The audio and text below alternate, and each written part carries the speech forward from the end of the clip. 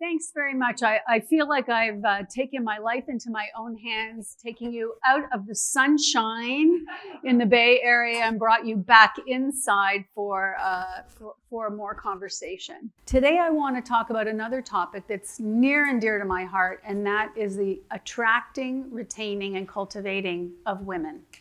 And as we heard this morning, talent is a huge strategic driver. And I want to talk a little bit today about how we can tap into this resource, not just because it's the right thing to do, but also because it's actually really good for business. So I want to start with a little bit of a story about myself. And really, it's just a few vignettes that I want to give you. Not only am I a woman, which is obvious, but I've also been a recruited woman. I've been somewhat developed woman. I haven't been as good at being a retained woman. And so I feel like I have some things to say on the matter. My first job out of grad school was teaching at McGill University. And I was married. I got pregnant. My husband lived 2 hours away. And so an academic job came up in that city, and I went and I applied for it. I went to my interview, 8.5 months pregnant. I am a small person. I was not so small at the time. Not one person mentioned anything to me about my physical state. And I thought to myself, this is a problem.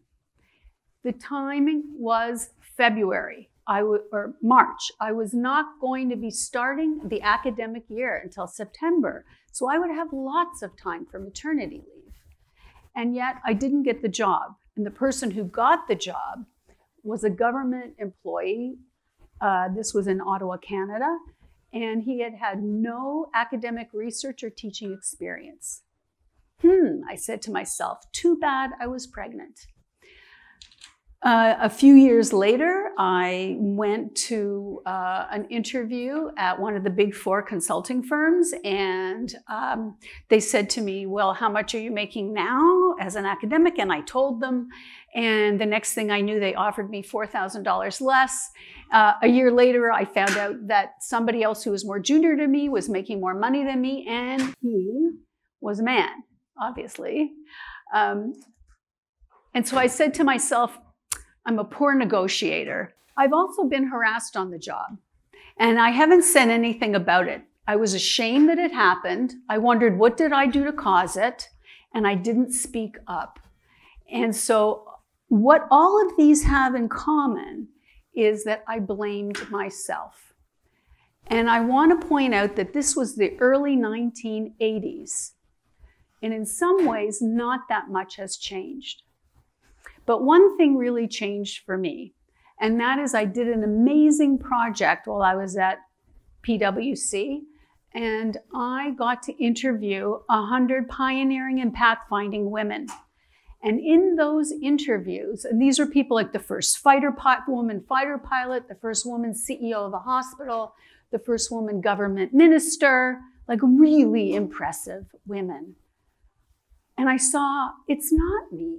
It's not that I don't have talents. It's a pattern that's pervasive. And so it turned into a passion of mine to mentor, to coach, and to elevate women in the workplace. So now I want to go to a poll everywhere for you. And the question is, to what extent is your company putting an emphasis on attracting, retaining, and cultivating women? Talent is in such short supply. We talked about it this morning. Biotech is exploding. There's a ton of investment being made. So many companies are being created every day. Unemployment rates are plummeting. And there's been a renewed emphasis on diversity and inclusion and the importance and business case for having diverse workforces. And yet, we still have a problem. Women make up 50% of the population. And not only that, women make up 50% of the grad students in biology. So if that's the case, why are we finding that women, less than 25% of women hold tech jobs, either high tech or biotech? And it gets worse from there. only 18% of companies have women in leadership roles in STEM. I want to talk today a little bit about unconscious bias. We see what we are looking for. We take in, as human beings, so much information that unconsciously our brains categorize that so that when we see a person, that means something. I don't know you at all, but I might unconsciously be thinking some things about you, but it happens unconsciously and we're not even aware of it. So a lot of people talk about gender bias, and I'm here to say men are not evil and nefarious, and that it is a matter of being unconscious about it or not being educated about it. We see what we're looking for. How many people took undergrad psychology? Okay, how many people have seen this picture before? Okay, so I don't need to tell you, I don't need to go through the drill. Some people see an old woman, some people see a young woman. And it's only when you've been told that the other is also true that you can see both. And what often happens is that we only see what we're looking for. It's confirmation bias. What are some of the consequences of confirmation bias? Well, there are a lot of urban legends about women and about what women are like and what women at work are like. What are some of those urban legends? What are some of those typologies of women at work? Too emotional. She probably has to take care of her family. She's going to have to take care of her family. So, like, how can we put her on this assignment? Let's say it will require a lot of travel. So here are 3 key ones.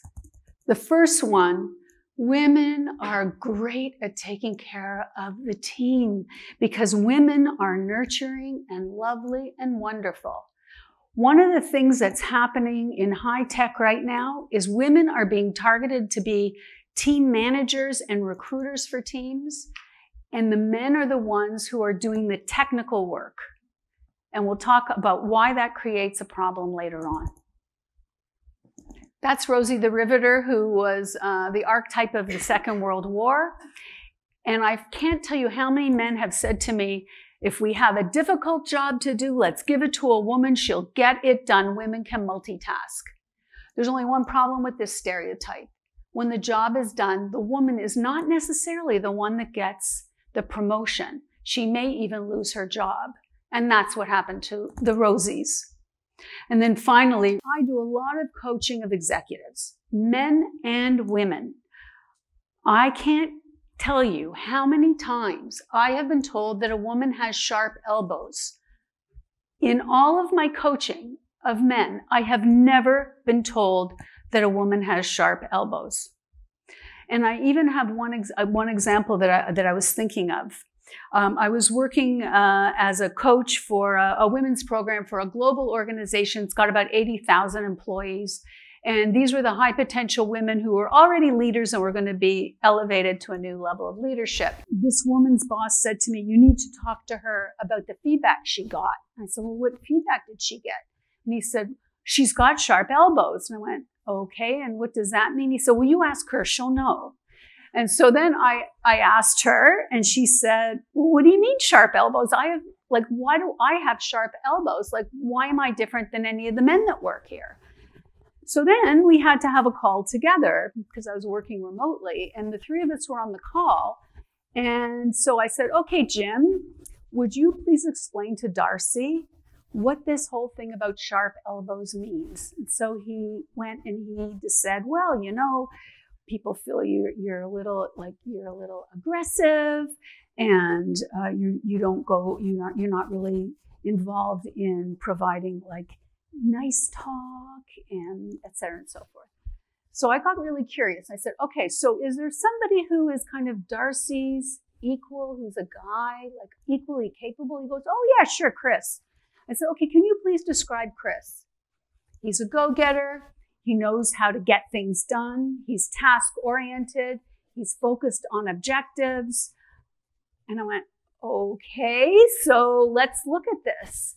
And it ended up resulting in Jim realizing that he had unconscious bias. And the next thing I knew, I got feedback that he had initiated a call with all of the women in this Women's Initiative program to talk to them about his experience of realizing that he had unconscious bias. I want to talk today about 3 critical components that I believe will make the difference: external brand, culture, and EVP, which stands for Employee Value Proposition. There's some evocative brands. Brands are the promise that a company makes to its shareholders and to its customers or clients. Each of those brands evokes an idea. When people are applying for jobs, some people are thinking about, what is the brand of the company that I'm going to? I can't tell you how many people have said to me, young people have said to me, young adults, I want to go to Google. It's so cool. They have no idea what the culture is at Google. They have no idea what the experiences of employees that work there. But they really do. Even the people who work at Google love to say they work at Google. And so that is that's the first attraction that people have to a company, is what it's known for, what promise it's made to the external world. But that's only going to get them interested. It's not really enough. So let's talk a little bit about the next component, which is culture. What is culture? Often we confuse it with climate, which is how people feel about working in a place. But culture involves so many things, and it starts with the expressed values of the company. So how they're going to treat each other. The problem with value statements is that often they're not at all linked to behavior. So I have a client that the first value that they have on their list of values, which is on the wall, is integrity. This is a company that is so toxic, people will throw each other under the bus to protect themselves. They triangulate. So I'll talk to you about you, but I won't tell you how I'm feeling about you. And so integrity means nothing in that context. And what a lot of companies fail to do is they fail to say, if that is our value, what are the behaviors that we are expecting, that we will reinforce, that we will reward, and what are the behaviors that are not acceptable? So one of the words that's used that women are looking for is a culture of inclusion. Women are also looking for cultures where there's a high level of trust. And that's something that came up this morning as well. When people do what they say they're going to do. One of my colleagues has written a number of books on trust. His name's Charlie Green, and he's got something called the trust equation. And it's following through on what you say you're going to do, being dependable, and having very low self-interest. So very often women are looking for collaborative cultures where they can trust the people around them and where they're going to be working together in teams. Any other characteristics of culture that are attractive to most women? That they're part of the decision making, that they see themselves represented. Collaborative, very important for women. Absolutely. Flexibility, extremely important. And it's also a culture where there's psychological safety, where people feel like they can have conversations about what it's like for them, whether they're a woman, whether they're a man, whether they're from another underrepresented group. So here's the model. Great cultures are characterized by 5 things. The first is leaders as champions. I had my first experience of this, but in the early 1990s, there was a CEO at one of the big 4 consulting firms. I was consulting to that firm, and I was actually the executive coach of one of the people that reported to him. And this guy was the best leader I had ever met, the guy that I was coaching. And I was wondering, why am I coaching him? But he was extremely humble. He was extremely supportive of women. He was incredibly careful with the language that he used around and about women. His purpose was to elevate women in that organization. And he wasn't doing it because it was socially correct. He was doing it because he believed it was the right thing to do. So I said to him, you know, Bob, how did you become so fantastic? And he said, it was the Women's Initiative. And it was the Women's Initiative at Deloitte. It was the first women's initiative that I had heard of in the US. And that initiative was championed by the CEO of the company. His name was Mike Cook. He walked into the office one day and he looked around and he said, I have 3 teenage daughters. There are a lot of women starting in this company, but there's no women at the most senior leadership levels. What's going on? And so he engaged a firm to come and create a series of experiences. And those experiences were, every partner had to attend, but women were there, and it was constructed as a safe environment where women talked about what it was to be a woman at Deloitte, what it was like when the guys all went out for luncheon and didn't invite the female teammate. What was it like when the junior guy went golfing with the partner and the woman went, I don't golf? What was it like when the team building activity one day was hiking and there was a pregnant woman and she was told, well, that's too bad. Maybe you could get your nails done at the hotel. And then there was a lot of tears, because one of the things women are more likely to do than men is to cry. And I have a lot of experience with that at an accelerator that I'm working at called Ad Astra. And I think every time we have a meeting, women are crying, but for good reason. So what happened was that the men that went through this program came to realize what it was like to be a woman. They could put themselves in the shoes of their female colleagues and the women that reported to them. And it changed them. It changed the way they talked about women, the way they thought about women. And the offshoot of that is more women were promoted. They also did a great job of measuring. They looked at how many women do we have now, then we do the program, and then how many women do we have later.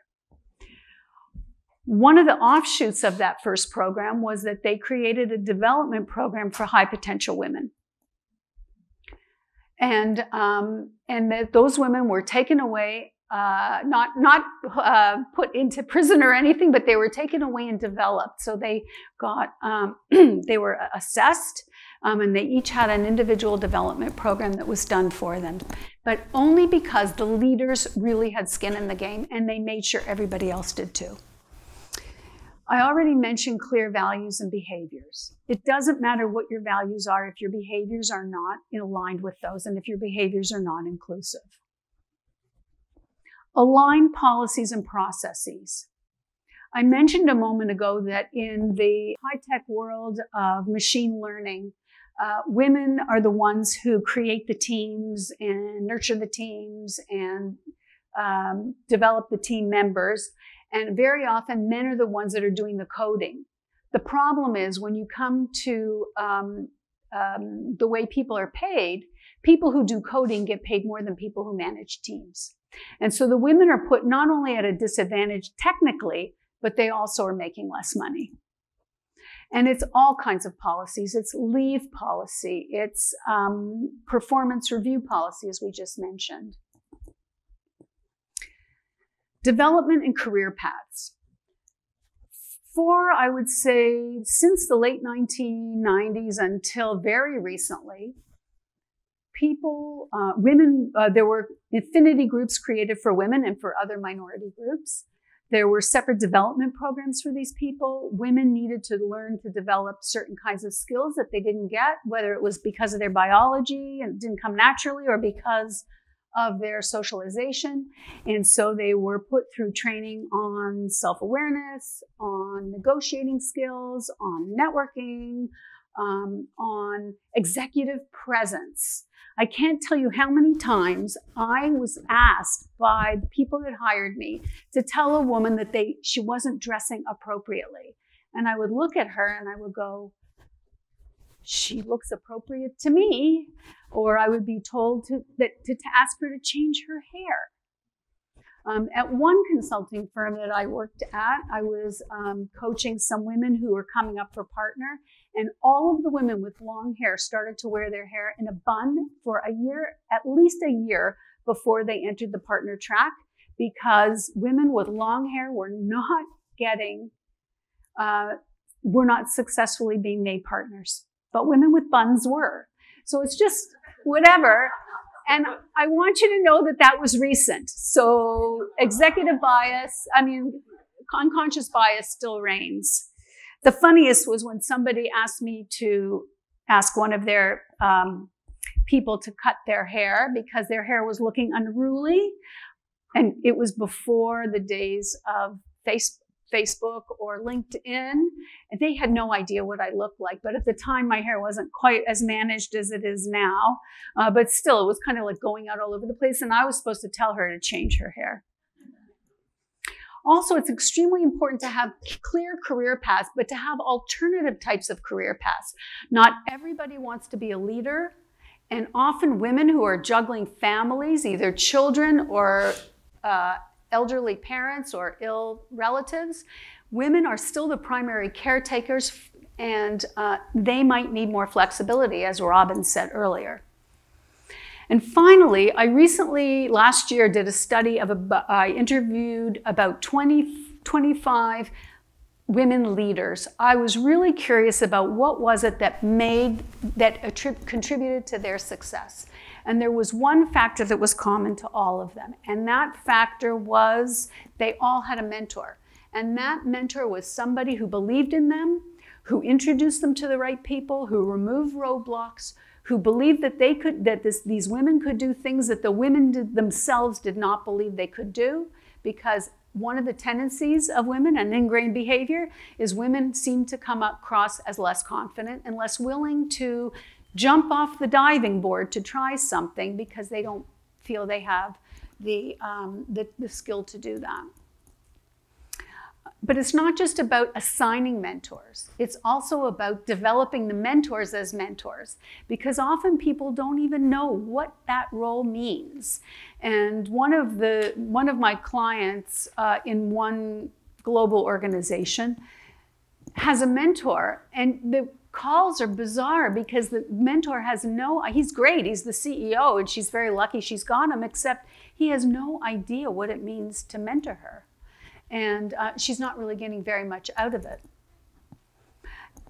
And it is all about creating a mentality, which is part of culture, of people believing that it's gratifying to elevate the behavior of others. So at any level in the organization, people can exhibit leadership and mentorship. And it's all about elevating others. And when organizations come to realize that, they become extremely attractive, because not only do people want to be developed, but it also creates feelings of being part of something bigger. Now I want to talk about the employee value proposition. So we've got the brand, which is the external promise. We've got the culture, which is the internal promise.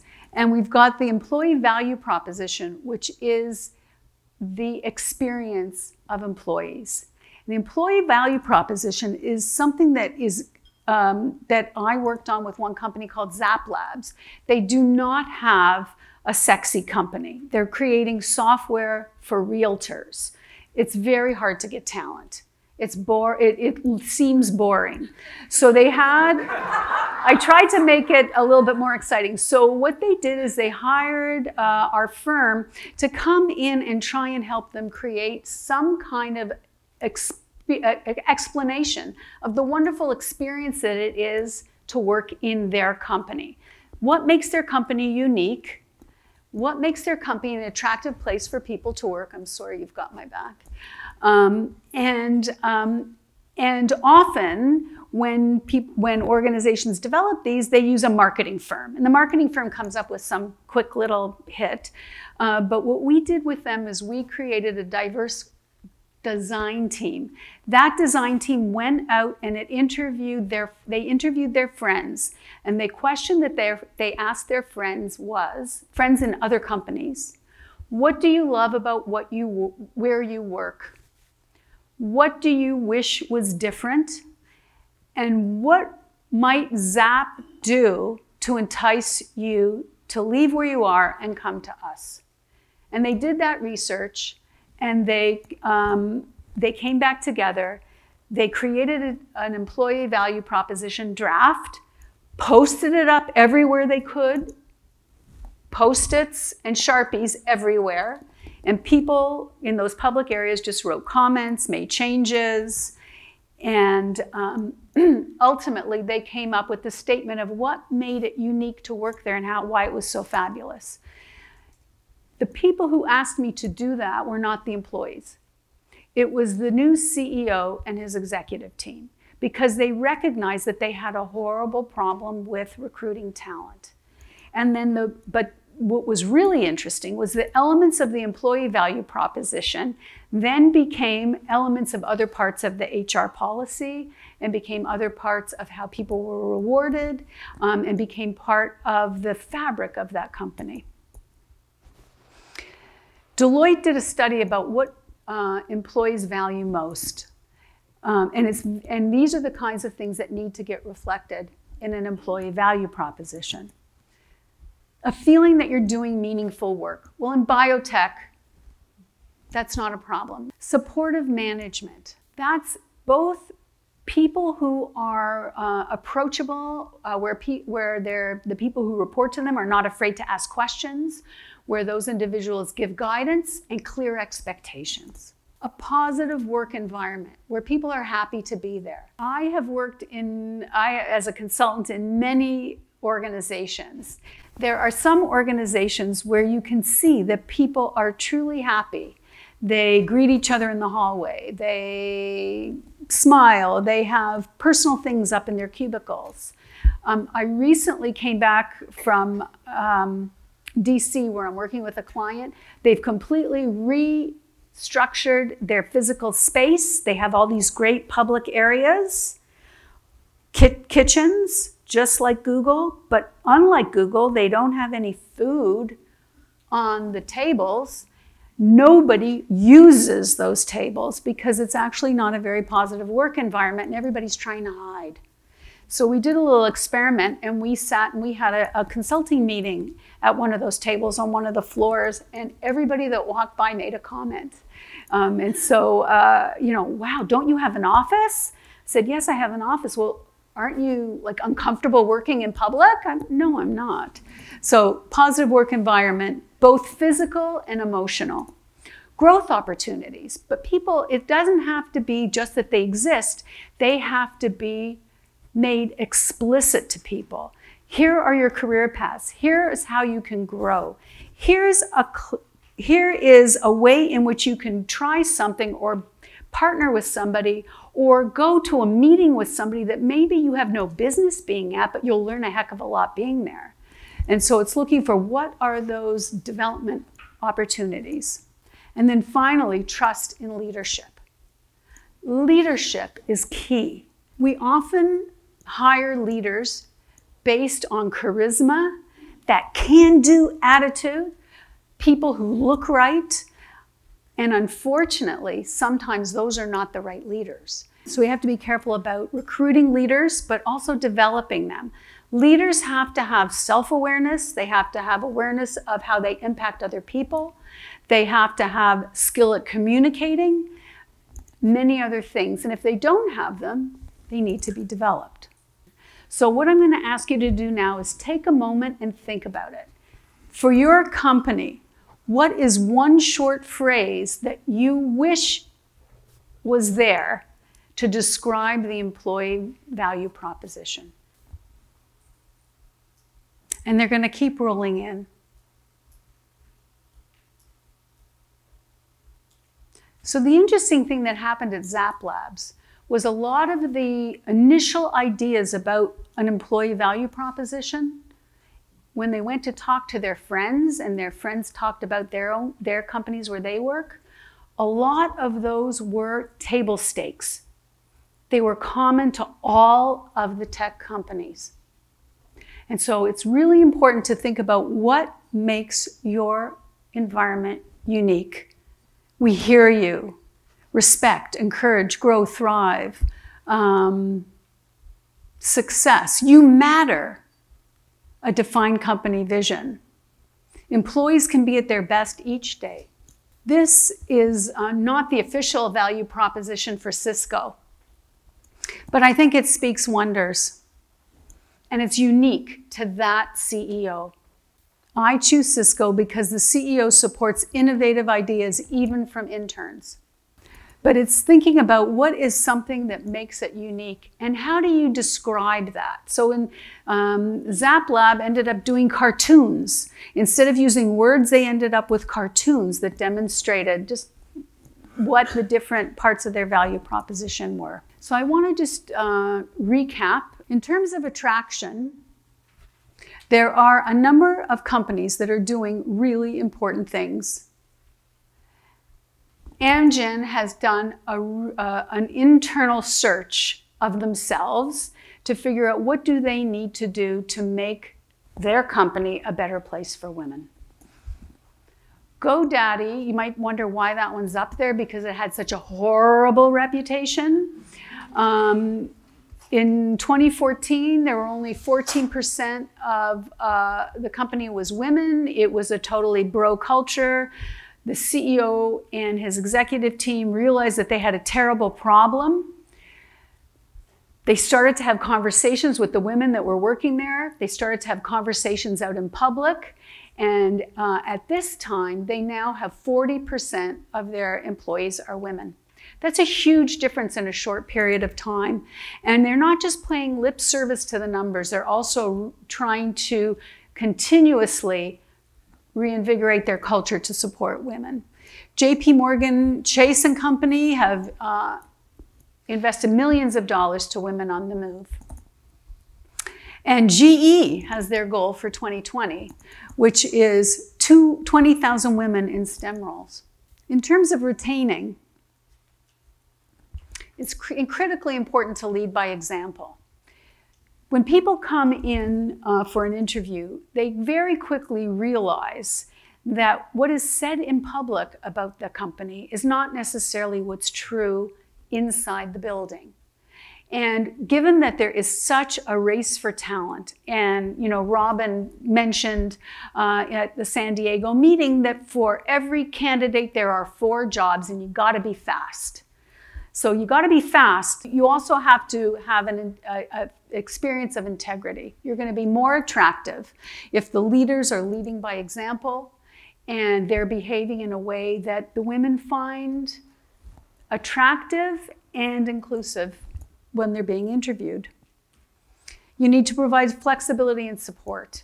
So not just flexible work schedules, work from everywhere. I know somebody who's at Intel and she's super busy. She's working on autonomous driving, and she can take, if her car needs maintenance or if it's been in an accident, she takes her car to the Intel garage and it is fixed. The problem with the support is that often companies create support mechanisms for what they think their employees want. You need to ask them. Design inclusive policies and procedures, and we talked about those, whether those are leave or benefits or performance review. And create a dedicated space to connect and share experiences. That's a dedicated space for women where they can share their experiences. Because although it's incumbent on organizations to make changes, women also need to process and develop as well. And in terms of cultivating, mentor programs with experienced mentors. And when there aren't mentors inside the company, find mentors outside the company. For example, I'm working with someone from a global biotech company. We are working unofficially. I am not getting paid. I met her at a networking event. She's moving up very quickly in the organization, and she has no one to talk to about her career, about what to do in her new role, etc. It's I wouldn't say it's easy, but it's important to create mentorship, and sometimes it's got to be external to the company. At Astra, the accelerator I told you about before, they have about 50 external mentors that they're brought in as people need them. Develop and networking. The network is everything. Organizations often don't cultivate their external network of alumni, and that's incredibly important. It's an incredibly important pipeline for new talent, but also providing women with the skills and the introduction so that they have a network inside their company and inside the industry. And finally, I believe that leaders rock, but it's incredibly important that leaders have in their head, rationally, and in their heart, emotionally, why it's important for them to retain and elevate women. So finally, I want to ask one more question. What's the most important thing your company can focus on to retrain and cultivate women? Fabulous. So keep those in mind as you go back to your company. And I want to show one more quote. If I had a daughter, I would not let her become an engineer because the world isn't ready for her yet. HR has an incredibly strategic role in ensuring that the world is ready. So thank you very much.